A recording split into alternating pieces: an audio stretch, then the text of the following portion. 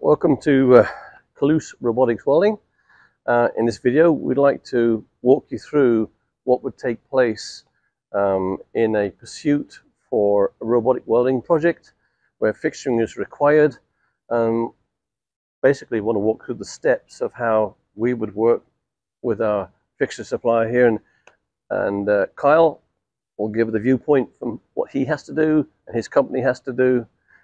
I've been in this industry 35 years plus, alongside welding and cutting. I'm a mechanical individual and quite enjoy this subject area alongside robotics and welding.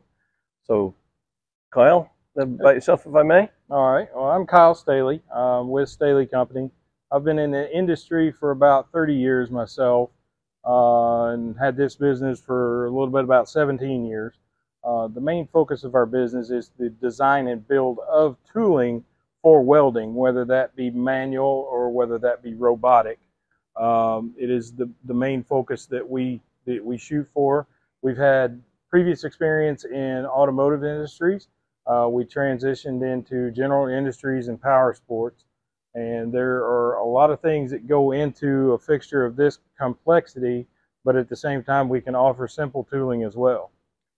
So in the simplest form, an inquiry would come on the horizon of CLOOS by whatever means, exhibitions, advertising, whatever, or you even know us, that's fine. So the front end, people like me and applications engineers, first of all, the front end would engage. We'd meet with your people. Ideally, you would share the people that have the skill sets that know what's required. You might not have ever done a robot before. That's perfectly okay.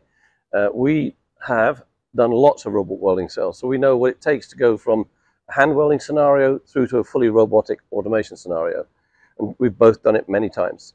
So we'd ask that you put up the key players that have the knowledge and the influence to shape what you require in the automation robotization of your products.